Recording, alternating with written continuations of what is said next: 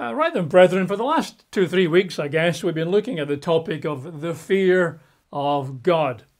Some people don't like the term the fear of God and they prefer sort of a awe or deep respect. Well, I'm not entirely convinced, but the fear of God, I think, is quite an easy term to understand. And what we've said the last few weeks is there's not much around. You look around in the world, there is not much fear of God anywhere, is there? And that would include, I hate to say it, even a number of churches don't really fear God. Part of the reason, I think, is, well, first of all, not many people in our societies actually even believe in God in the first place, because they've grown up being taught that science and evolution has all the answers. You don't need a God. You don't need a Bible. In fact, science contradicts, allegedly, the Bible. So a lot of people don't even believe there is a God, but those who do believe there's a God, those who've got a sort of a church-type background or perhaps, came through a church-type family, people who believe in God still, in many, many cases, don't fear that God because the God they've heard of is quite a weak God. He's a nice God, like a sort of an old lovey-dovey granddad figure who loves everybody all the time, wouldn't say boo to a goose, and of course, neither would I for that matter, but why would you fear such a lovey-dovey God that loves everybody? And as we've said before, some people recognize that the Bible does refer to the fear of God, but they try and push that into the Old Testament.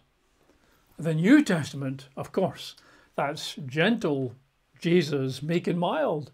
The New Testament talks about love and grace, God's unconditional love. You'll hear that God loves you irrespective. There's nothing you can do that could make God love you more. There's nothing you can do that would make God love you less. God's love is unconditional, right? And some of these people will say, and we shouldn't preach about sin, judgment, hellfire. These are offensive terms.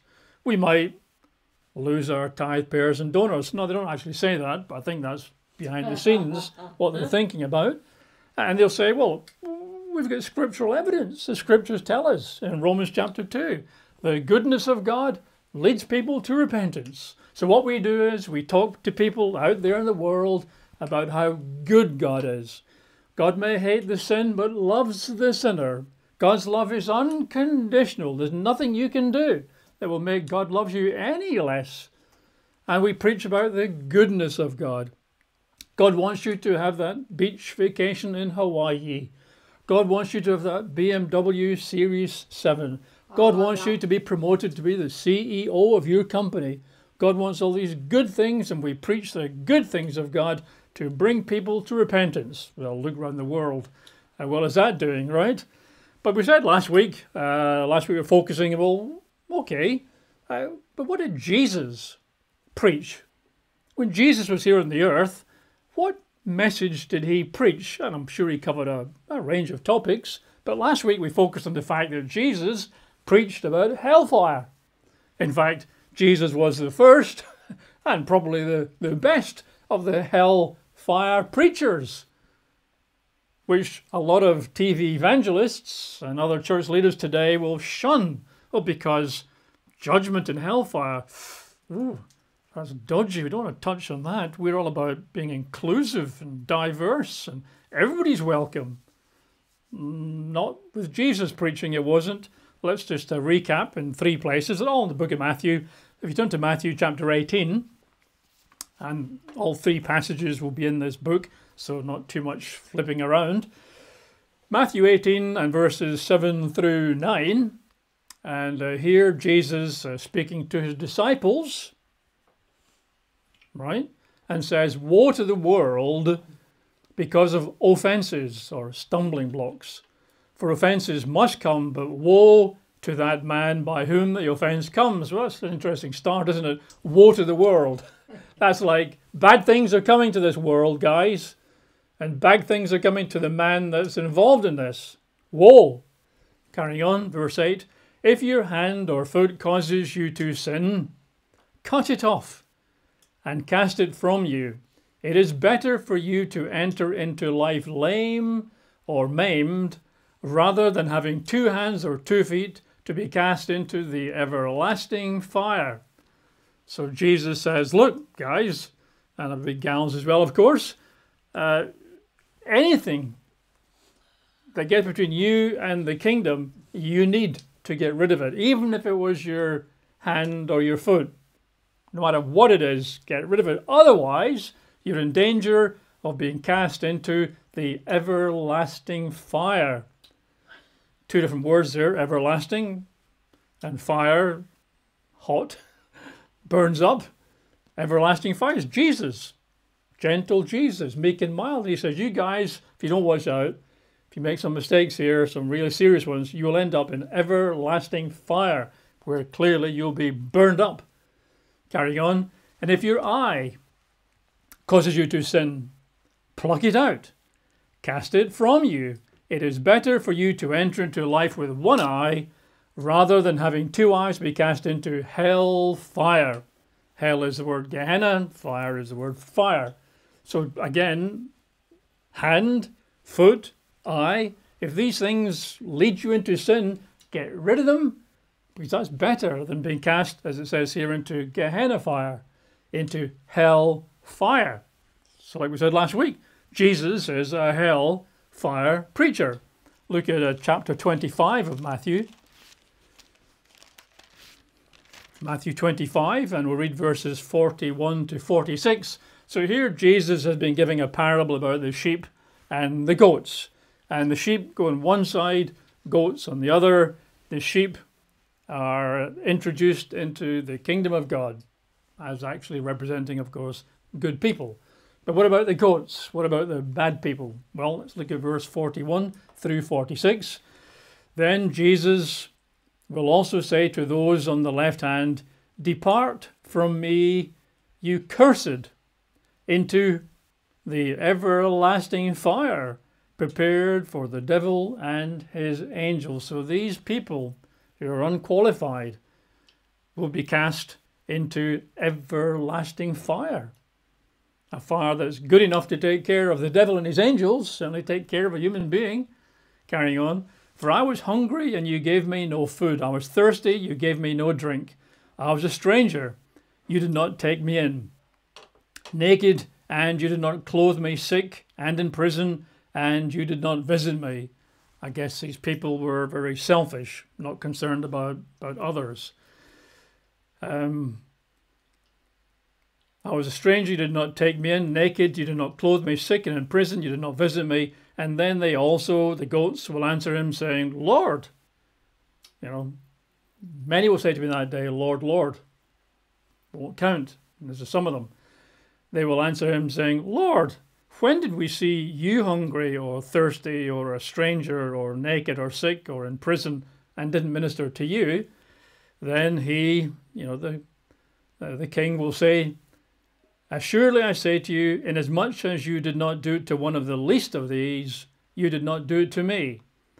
And these goats will go away into everlasting punishment, but the righteous into eternal life. One group, eternal life. Other group, eternal punishment. They'll be punished and there's no way back. You don't come back from that. You're punished, that's over, out, terminated, end of story. So here's Jesus, verse 41, talking about everlasting fire, because Jesus, at least some of the time, preached about hellfire and punishment, all right? It wasn't all just gentle Jesus, blessings everywhere, and here's some more bread and fish, you know, like the Apostle Paul. Jesus talked about the goodness and severity of God. It's not just goodness. There's a bit of a balance here, the goodness and severity of God. And here's some of the severity. Hellfire at judgment time. Let's look at Matthew chapter, we're in 25. So let's look at verses 26 to 30. So this is the parable of the talents, and 2 good guys went out, multiplied their talents, were blessed by the king. But then there was one unprofitable servant who did nothing, diddly squat. We pick up the story there in verse 26. But his Lord answered and said to him, You wicked and lazy servant, you knew, did you, that I reap where I have not sown, and gather where I have not scattered seed? Is that really your opinion of me? Therefore you ought to have deposited my money with the bankers, and at my coming I would have received back my own with interest. That's the least you could have done. Doesn't take any great risk on your part, but I would have got something back for my investment. You didn't even do that. Lazy servant, wicked servant. Verse 29 or verse 28. Therefore take the talent from him and give it to him who has 10 talents. For to everyone who has, more will be given, and he will have abundance. But from him who does not have, even what he has will be taken away. Verse 30. And cast the unprofitable servant into the outer darkness. There will be weeping and gnashing of teeth. So that doesn't say hellfire there, but you can see it nonetheless as a horrible punishment. The unprofitable servant, hopefully not us, is cast out into outer darkness. Nothing, just blackness. I guess that's termination. But on the way there will be weeping and gnashing of teeth. Weeping tends to suggest, sorrow, recognition of what you've lost. And some people here, I guess, realize that they did have available eternal life in glory with God forever, and they've lost it, and so now they're weeping, now they're distraught. Others, it says, gnashing of teeth, which typically pictures rage, wrath, anger. And these people, even at this stage, are bitter and twisted and hate-filled, filled with fury against their creator and judge. So weeping, gnashing of teeth in outer darkness. Again, punishment. So plus what we looked at last week, you can see that Jesus was actually rather plain in his preaching. There is coming a judgment. For some people, good. For some people, it's a bad, calamitous judgment. And Jesus wants people to fear God for good reasons. Fear God, avoid all the bad things, live right, and then you can avoid hellfire and darkness. Please, fear God. Then you won't be in danger of hellfire. And hopefully we should understand that the fear of God actually is good for anybody. And we can see that if we turn to Deuteronomy chapter 5, which I think we read maybe 2 or 3 weeks ago. Deuteronomy chapter 5, verses 28 and 29. So Moses has been recounting to the people here 40 years on about the initial giving of the 10 Commandments at Mount Sinai, and he's talking about that to them. And verse 28 and 29, he says, Then the Lord heard the voice of your words when you spoke to me, and the Lord said to me, I have heard the voice of the words of this people, which they have spoken to you. They are right in all that they have spoken. Oh, you can see, God's heart here, the feeling coming out of God's heart. Oh, that they had such a heart in them that they would fear me and always keep my commandments, that it might be well with them and with their children forever. So God's just saying, if only they had a heart that would fear me, because then they would fear to disobey me, then they would choose my commandments, which are for their blessing and for their good and for their prosperity and for their peace and for their well-being. If they feared me, it would lead to prosperity and peace and harmony and joy and a long, long life in the land of milk and honey. If they feared me. And of course, that's what the fear is for. Fear is not a bad thing. The fear of God leads to a good thing. And Jesus was pretty much covering the same ground. He's preaching hellfire so that people don't go to hellfire, so that they would fear him. Like Jesus said, fear him who, after he has killed the body, can kill the soul in hellfire. That's whom you are to fear. But a right fear leads to right behavior, leads to a great future, and of course avoiding hellfire. Now, it just seems today that if you look at many churches, many TV evangelists, in general I'm talking, of course there's exceptions, you'll find that typically the gospel message today is almost emasculated. You know, they take away the hellfire and the sin and judgment and tend to talk over and over and over about, you know, love. God loves you. God just loves you no matter who you are, no matter what you do, what you've done, what you will do. God just loves you and loves you and loves you. And they tend to focus on the, you know, the good things as they see them in Scripture, that God's unconditional love. And we must avoid sin. And we must avoid the fear of God. And we must avoid talking about righteous judgment, because these are bad things and they are offensive to people, and people will get, you know, triggered. This snowflake generation can't take references to hellfire, eternal punishment. Oh my word, palpitations, put the fan on. But Jesus preached that, and I'm pretty convinced that if Jesus came today on the earth preaching, he would not be welcome in many churches, because his message is far too offensive to us. We don't want this Jesus Christ here preaching. Terrible. I said last week, you know, some people point out that, you know, if Jesus had come teaching the message that many evangelists teach today, Jesus had never been crucified, because the message is so bland, right? You know, many churches today, all they teach is really love.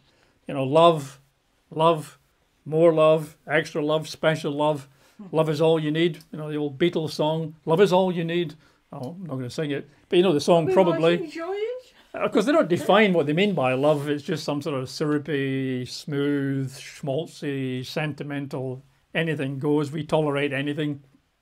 You know, one of the favourite scriptures, apart from today's favourite scripture, is judge not.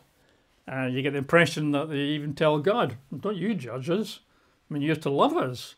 You're to tolerate us. Whatever we do is fine with you, God, because you love everybody all the time in every way. Well, today we're going to review what the Bible says about the love of God.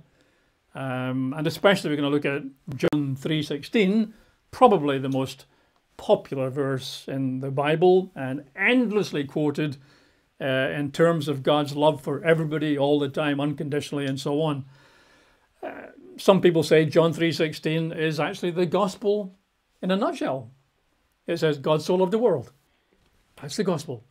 That's what we need to preach. God loved the world. God loved the world. God so very much loved the world. God loved the world. That's the message. That's the gospel. That's all we need to focus on. Never mind this hellfire and judgment business. Just the love of God. It's the goodness of God that leads you to repentance. That, I'm exaggerating slightly, but that's pretty much what you get from a lot of churches, right? An emasculated gospel only about the love of God, nothing about his severity, right? Now, I would think, you know, being logical, if the message of the Bible is about the love of God, if that's the key message, and it's dripping out of every page you turn, love of God, love of God, love of God, you would expect to be quite a lot of references, right, in the Bible to the love of God, because that's the core message. That's the key message, they say. That's their message. That's what they quote over and over and over and over again. So surely the Bible is dripping with references to the love of God, right? Well, actually, wrong. Because there's actually not very much in the Bible at all about the love of God. If you count all the verses, it's something in the order of approximately one verse in every 1,000 verses that talks about the love of God. Looking through some of the books, you've got, say, the first 5 books of the Bible, the books that Moses wrote, often referred to as the Torah, right? The first 5 books, the Pentateuch. Well, there's something like nearly 6,000 verses in the first 5 books. How many references to the love of God? This is the works of Moses. This is the highest regarded of the Old Testament books. The writings of the prophet Moses, who spoke face to face with God, 6,000 verses nearly, 5,900, all right? How often the first 5 books talk about the love of God? Once. One time. In the first 5 books of the Bible. Then you can look through the prophets, virtually nothing. Samuel, Kings, Chronicles, virtually nothing. The Psalms, not a great deal. But that's because that's the Old Testament, Jamie. You know, hard, vicious, vindictive God who's into genocide and things like that. But the New Testament, that's where the love of God just comes pouring out. Gentle Jesus, meek and mild. New Testament, that's where you find it, Jamie. Well, okay. Gospel of Matthew. Gospel of Mark. Gospel of Luke. 0. No reference. Nil. Nada. Nothing. Oh, I would have thought there'd be some reference there. No. Matthew, Mark, Luke, no references. Book of Acts, well, this is an interesting book. Book of Acts is actually telling us the history of the early church. Here are the apostles, it's Peter, and of course Paul and Barnabas and sundry others. Here they are going out to the world, preaching the gospel, right, to the New Testament world, to various different cities across Asia Minor and so on. So here they are. Here's the history. Here's the apostles preaching to the unconverted.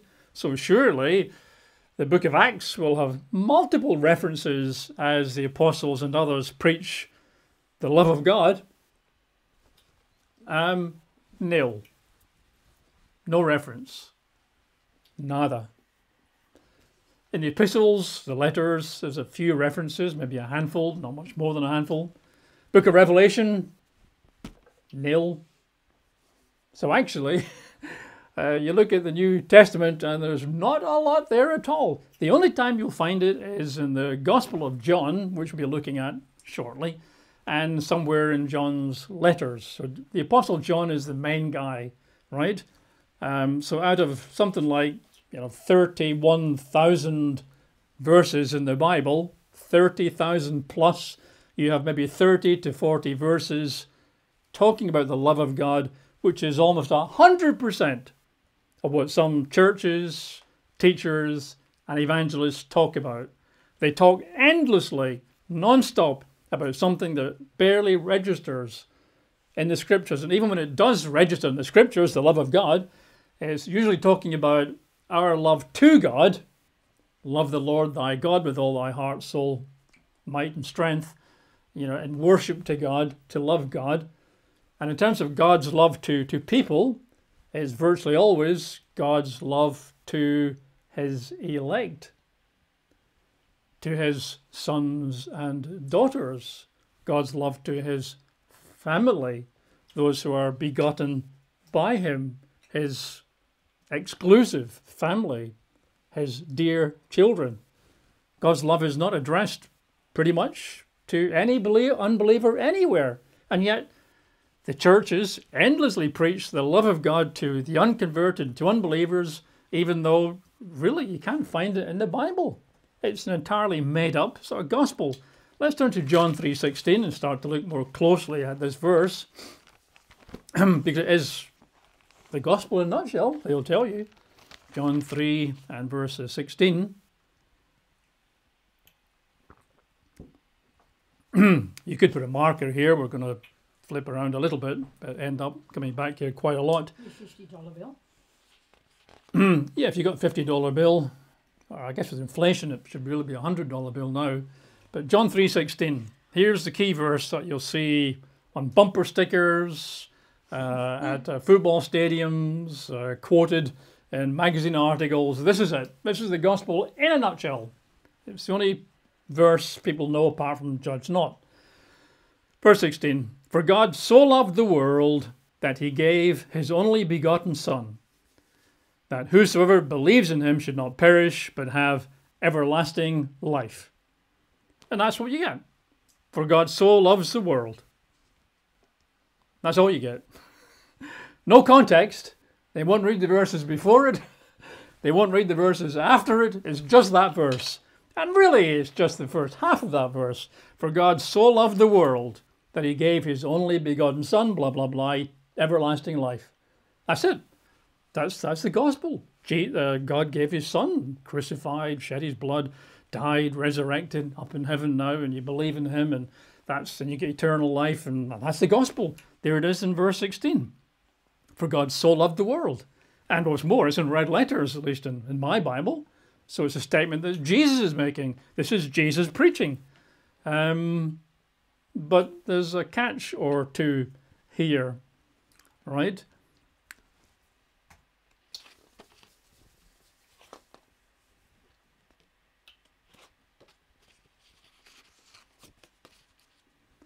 When we look at verse 16, it says, for God so loved the world. Now, the way I used to interpret this in my earlier days, up till maybe 5 or 6 years ago, I always assumed that simply meant that God so very, very, very, very much loved the world. God so loved the world.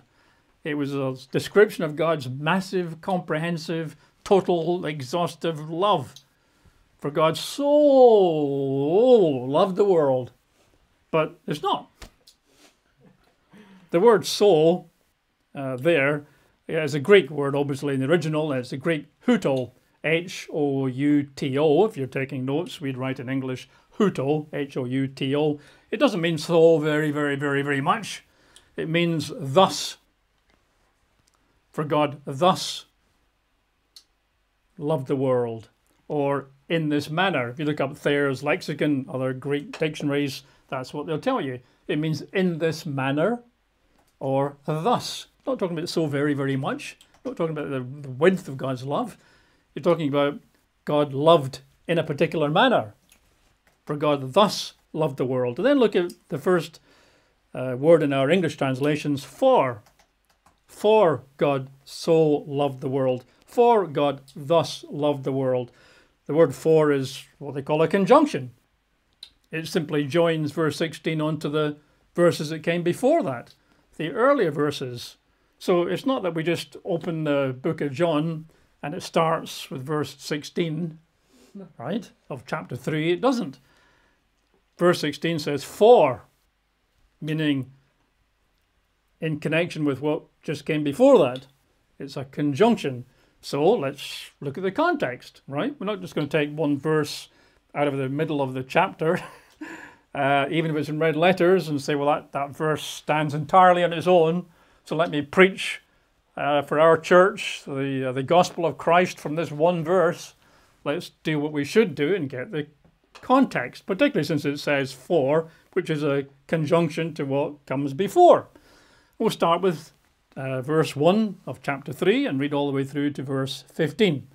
That's pretty good. That's the entire context, because this is an episode that took place, one evening in Jesus' life.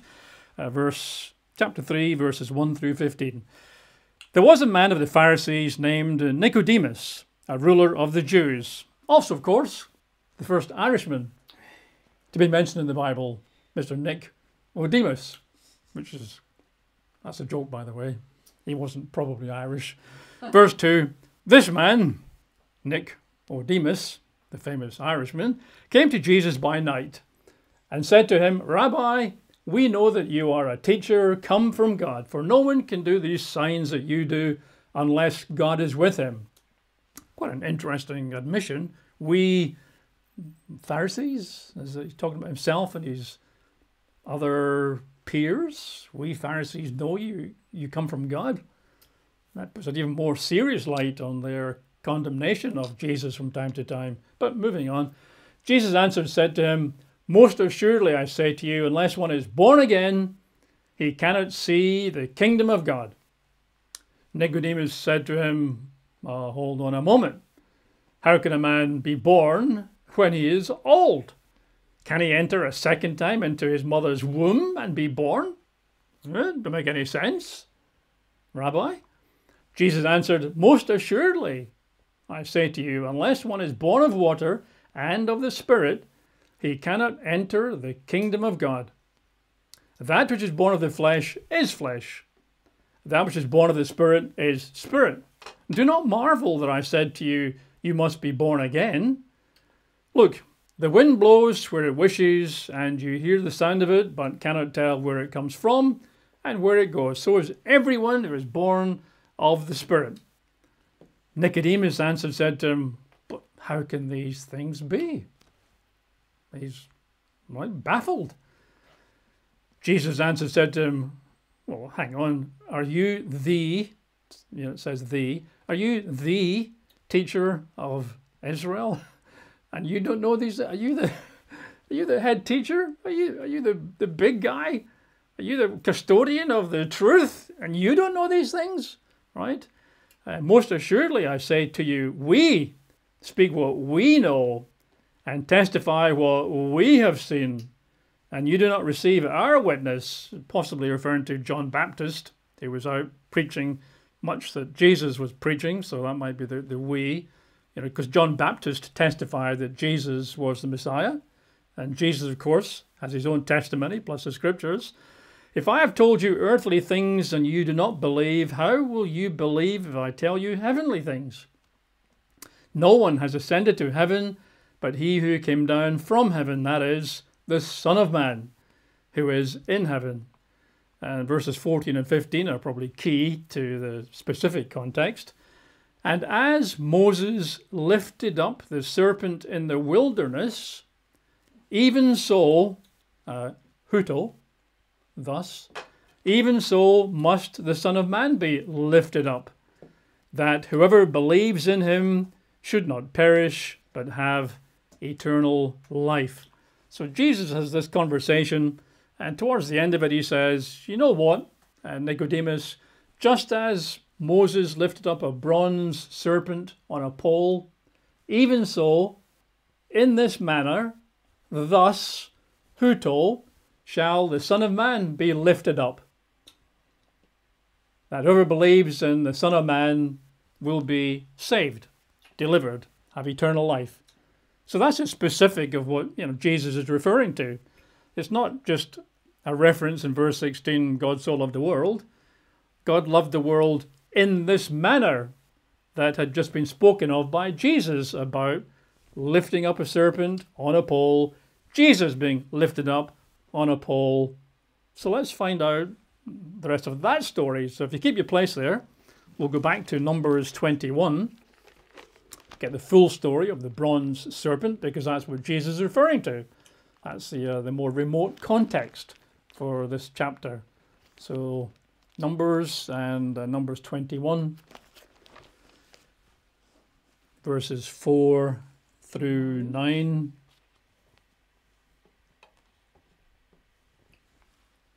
And this, of course, is the ancient Israelites going through the wilderness, endlessly bellyaching. That was their default approach to anything, was to whinge and complain.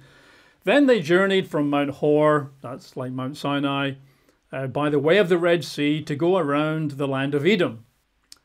And the soul of the people became very discouraged on the way. And the people spoke against God and against Moses. Well, I mean, did they have the fear of God? Do you think they speak against Jehovah? Well, they had no fear of God, did they? This is anyway, and of course also against Moses, saying, why have you plural, of course, why have you brought us up out of Egypt to die in the wilderness? For there is no food, no water, and our soul loathes this worthless bread, the miraculous manna. So these people are ungrateful, caustic, utterly disrespectful to the God who's taken them from slavery in Egypt and is taking them eventually to the promised land, right? So God's not happy. So the Lord sent fiery serpents among the people, and they bit the people, and many of the people of Israel died. So these serpents are pretty fatal. Don't know how many there were, but probably quite a lot. And they come zooming out the desert, out the rocks, and they bite the Israelites around the heels and ankles and lower legs, I guess. And it says many of the people of Israel died. Was that a few thousand, a few tens of thousands? There's a lot, right? Bad news, which of course gets the attention of the people of Israel. Verses 7 through 9. Therefore the people came to Moses and said, "We have sinned, mea culpa, for we have spoken against Jehovah and against you," which they most certainly had done.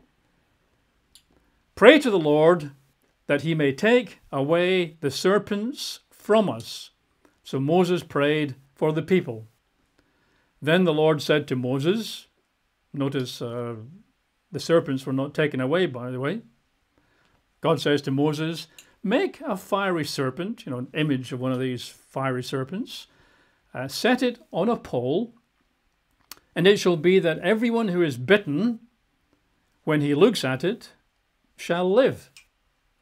So Moses made a bronze serpent, like a model, a replica, and put it on a pole and, lifted it up high on the pole. And so it was, if a serpent had bitten anybody who would then, of course, be likely to die, when he looked at the bronze serpent, he lived. And the Hebrew implies looked intently at the serpent, gazed at the serpent. And then rather than dying, you'd be delivered from death, right? So in a sense, we can see it quite easily, the uplifted bronze serpent on the pole is a type of Jesus Christ, uplifted, if you like, on a pole. And just as you had, if you were, in ancient Israel there in the camp and you were bitten by a serpent, you couldn't be automatically healed. You would die. You had to do something. Your healing wasn't automatic. God did not take away the death penalty. Didn't take away the serpents by the looks of it, at least not initially. But there was a way of escape. There is a pole across the camp there, about half a mile away. And if you walk across the camp to that pole and you look up and gaze intently at the bronze serpent on that pole, you'll be delivered from death. You will not die. You will enjoy life. And that's what Jesus was explaining to Nicodemus. That just as Moses lifted up a serpent on a pole, so the Son of Man will be lifted up on a pole. And people who look to the Son of Man on the pole will be delivered from death. God's making that provision out of his love for mankind. Right? So that's the whole context. So let's go back to John chapter 3 and read verses 14 to 16 on this basis, with hopefully a decent understanding of the context from Numbers and the context from Jesus' conversation over a number of verses with Nicodemus. But picking up in verses 14 through 16, and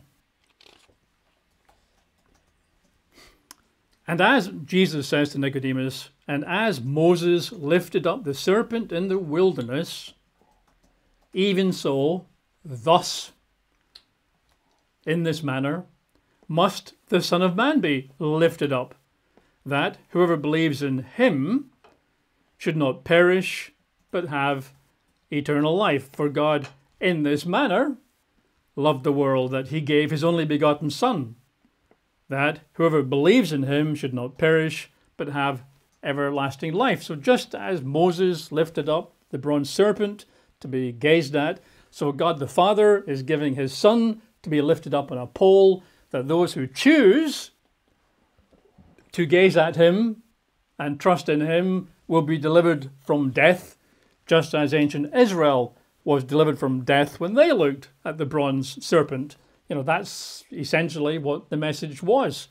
And of course, if you look at John 3:16 while we're here, people tend to focus on the first bit. For God so very, very much loved the world that he gave his only begotten Son, eternal life. They sort of seem to gloss over the fact that right in the middle of the verse it says, "Gave his only begotten Son, that whoever believes in him should not perish, but have everlasting life." So clearly implied there is don't believe in him, you will perish. Only those who believe and trust, like in ancient Israel in Numbers 21, if you chose to walk across the camp and made that decision and looked and gazed at the bronze serpent, you were delivered. If you didn't, though, I'm not doing that. That's stupidity. What on earth good can looking at a bronze serpent of a pole do? I'm not falling for that old trick. You'd be dead. You would perish.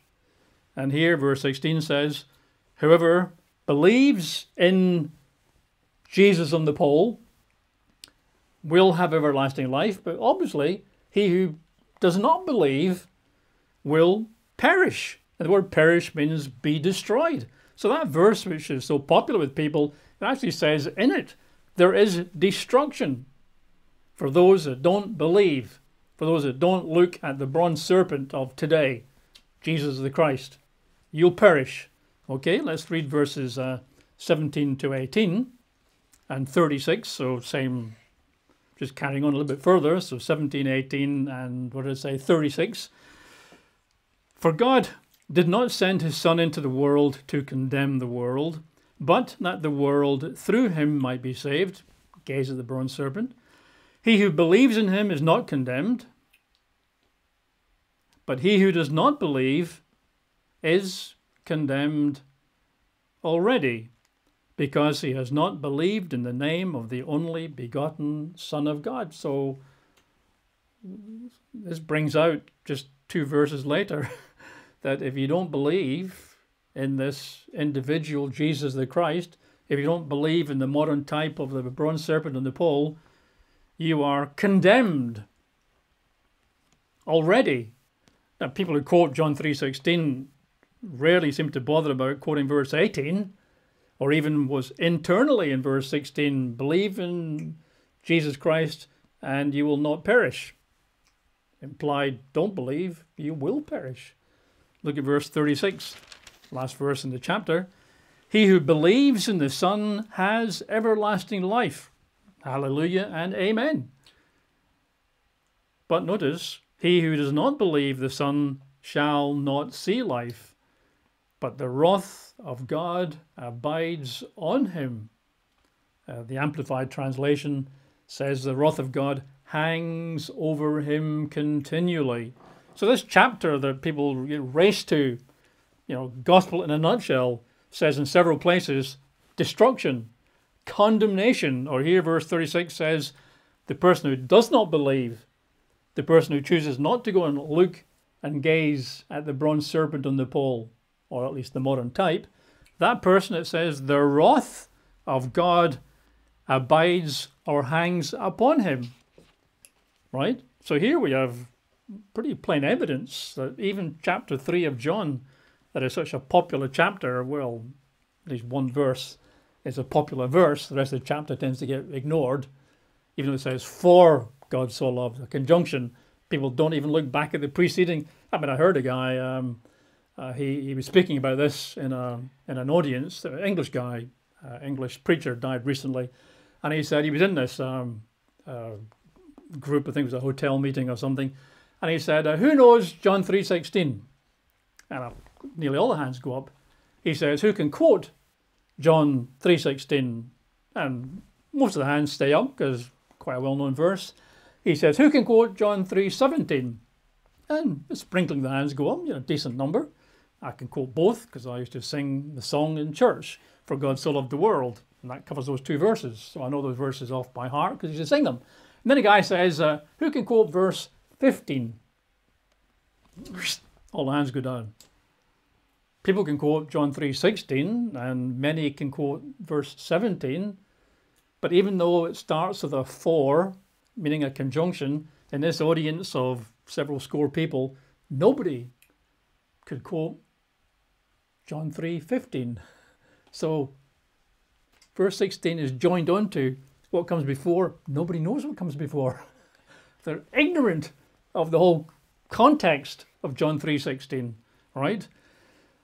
But then people will still say, well, but you said, Jamie, that they don't preach love of God to unconverted people. That was just, you preach God's love to converted people. You preach the love of God to believers. You don't preach God's love to unbelievers. You're wrong, David, because here, look, verse 16, Jesus is talking to Nicodemus, and he says, God so loved the world. So if Jesus is preaching to Nicodemus, and by extension, because it's recorded in Scripture, talking to everybody, then there's an illustration of the love of God being preached to an unbeliever. I mean, he was a Jew, of course, but he wasn't a believer in Jesus, not at this stage at least. So he's not a believer. He's unconverted. But Jesus Christ himself is preaching the love of God to Nicodemus. Is that right? Almost certainly no. That would appear to be wrong. Because I'm quite convinced in my own mind that Jesus stopped speaking at verse 15. So Jesus said, bronze serpent on a pole, even so, Son of Man, likewise, Jesus stopped the conversation. Verse 16, I'm going to suggest, through to the end of the red letters, which my Bible is verse 21, is actually not Jesus at all, even though it's shown in red letters. It's naughty, naughty by the translators. Because I'm pretty convinced that verses 16 through 21, and if yours has got more red letters than that, I'll say that's actually all the Apostle John commenting on Jesus' conversation with Nicodemus. It's not Jesus himself, carrying on, because John's comments, I believe, verse 16 onwards, are written to believers. Now, we can do a bit of detective work here, because I think what you find is that after verse 15, the style changes. Up till verse 15, you'll find quite a lot of personal pronouns, I and you and we. After verse 16, they disappear. There's a complete change of style. For example, if you look at just a few illustrations, verse 10, Jesus says, are you the teacher? Verse 11, I say to you, we speak what we know, we testify of what we have seen, you don't receive. A lot of personal pronouns, I and we. Verse 12, if I have told you earthly things, how will you believe if I tell you heavenly things? So lots of I's and you's and we's, personal pronouns. After verse 15, they're gone. Don't reappear. So the style completely changes because a conversation, I and me and you and we and you and me and I and you, that suddenly stops. Because now, verse 16, you've actually got the Apostle John commenting and expanding on Jesus' teachings and conversation with Nicodemus. So verse 16, I don't believe is Jesus at all. It's the Apostle John. Another way of looking at it is, if you look at verse 16, notice the expression of only begotten Son, right? For God so loved the world, or God in this manner, God thus loved the world, that he gave his only begotten Son. Well, Jesus himself never uses that expression to refer to himself, right? When Jesus is talking about he himself, he nearly always uses the expression Son of Man. In fact, over 80 times, Jesus refers to himself as the Son of Man will do this. When the Son of Man comes, the Son of Man will do that. Jesus refers to himself as the Son of Man. In fact, you can see it there in just verse 13. Look, no one has ascended to heaven but he who came down from heaven, that is, the Son of Man. That's how Jesus talks of himself. But the expression in verse 16, the only begotten Son, now that's an expression that John the Apostle uses, right? Not one that Jesus uses, but one of John's expressions. You can see that in chapter 1 of John. We'll read verses 14 and 18.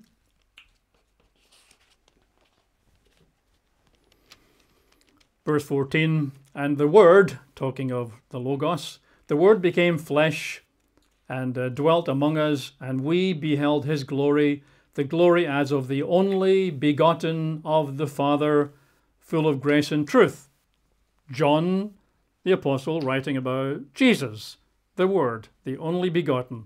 Verse 18, no one has seen God at any time.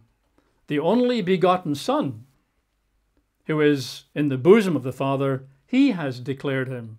So again, John, talking of Jesus, calls him the only begotten Son. Now, in some modern translations, they don't like that expression, so they use only Son, or sometimes the unique Son, but that's for theological reasons they choose that. The Greek itself, it just says the only begotten Son. And the point I'm making is that John, the apostle, refers to the only begotten Son, not Jesus. So in verse 16, we've almost certainly got John, the apostle, starting to expand on Jesus' conversation with Nicodemus.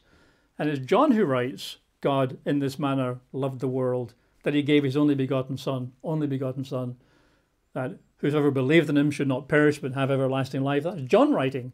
That's John explaining to believers.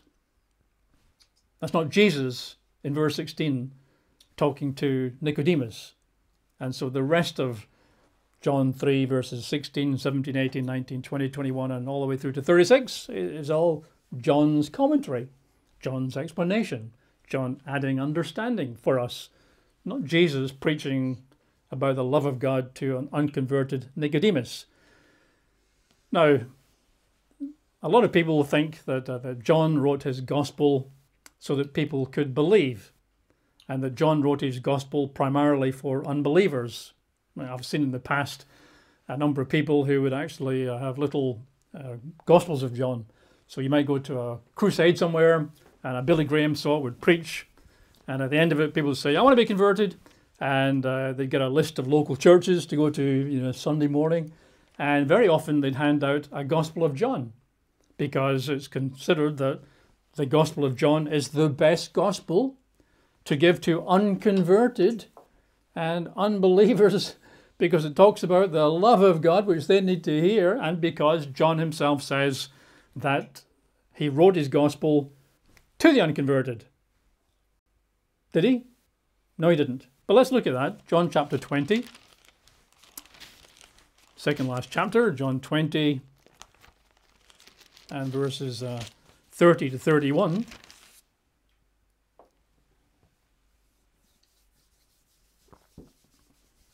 So John 3 is in the Gospel of John, and the story is that the whole Gospel itself is about writing to unconverted unbelievers to bring them into the truth of God, especially the love of God.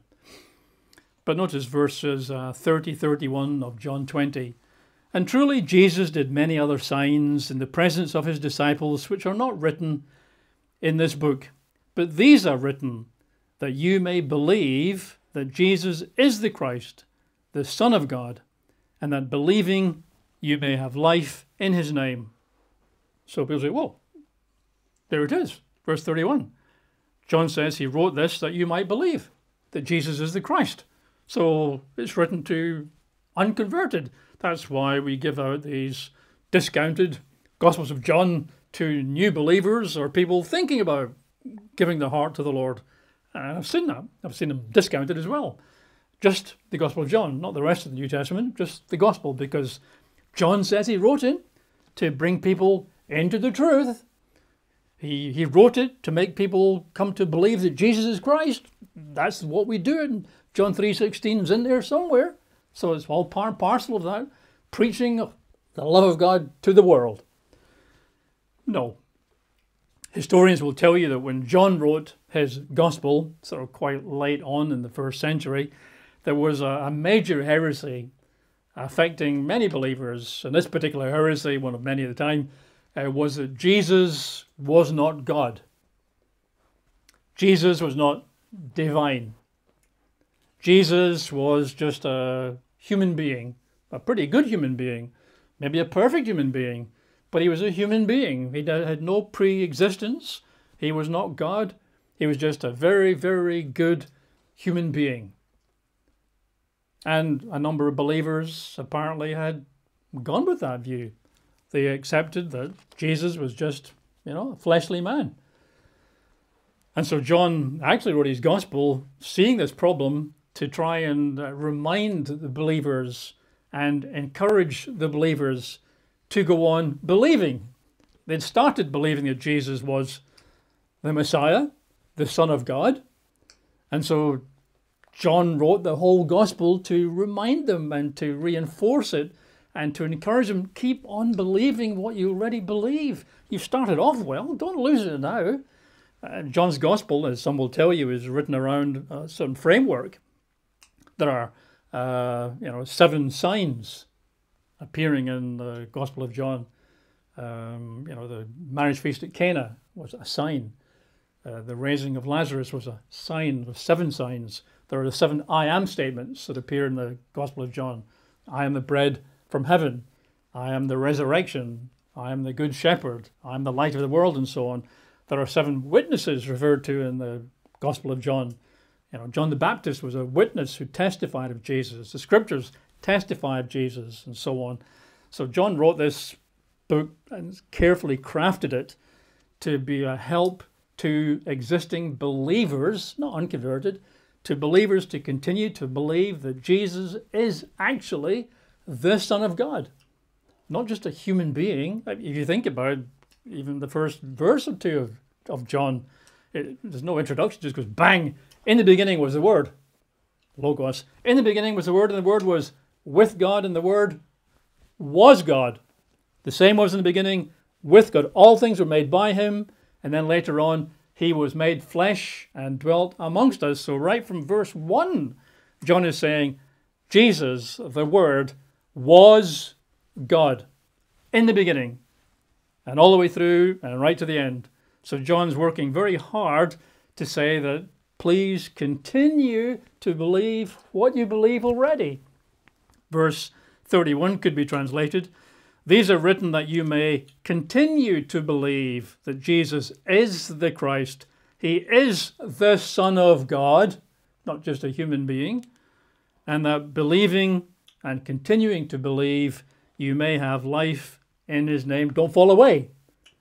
Believe he is. Continue to believe he is. In fact, the New Living Translation gets this reasonably well. Verse 31, but these are written so that you may continue to believe, not start to believe. It's not written to unconverted to bring them out of disbelief or unbelief. John wrote this to counter a terrible heresy of the day. Nice. But these are written so that you may continue to believe that Jesus is the Messiah, the Son of God, and that by believing in him, you will have life by the power of his name. Right? So John wrote his gospel to believers. It's believed that Matthew wrote his gospel to believers, in his case to the Jewish believers. Hence you find so many references to the Old Testament in the Gospel of Matthew, to Jewish believers. John to believers. It's probably the case that Mark and Luke are the Gospels written to unbelievers, to unconverted. So here we've got a sort of story where John 3:16, one of the most popular scriptures in the whole Bible, about how God loves everybody all the time, in every way, no matter how bad, wicked, or evil they are. And because the message of the Bible is the love of God. Well, actually, it's not. There's hardly any references to the love of God in the Bible, apart from references to God's love for his sons and daughters who've accepted Jesus Christ. So the Bible says very little. 1 verse out of 1,000. You wouldn't know that listening to so many of today's preachers and TV evangelists. You'd think the Bible is stuffed full of the love of God from Genesis 1:1 to Revelation 22. It's not there. 1 verse in 1,000. So John 3:16, perhaps the most quoted verse in the Bible, is actually woefully misunderstood. Doesn't mean at all what people say. It's tied into the previous verses about the bronze serpent on the pole, which if you looked at, you would be delivered from death. And if you didn't look at it, you would die. Jesus has been lifted up on a pole, and if you come to him, look to him in trust, you'll be delivered from death. And if you choose not to look to him, you won't be delivered, and you will perish. Because today, if you're not looking, the wrath of God is hanging over you. And one day the wrath of God will drop on you. So there's goodness and severity there in John chapter 3. And I think at the moment, if you have a gospel message which excludes the fear of God, which excludes a warning of the righteous judgment to come, that's a false gospel. And if you want to know whether the gospel of preaching love, love, love, love all the time is an effective gospel, just look around our societies. God is not feared. Nobody cares about God. He's excluded from people's lives because the gospel of the endless, unconditional love of God is a weak and an impotent gospel, and the evidence is actually all around us. Okay, with that we'll conclude today's message.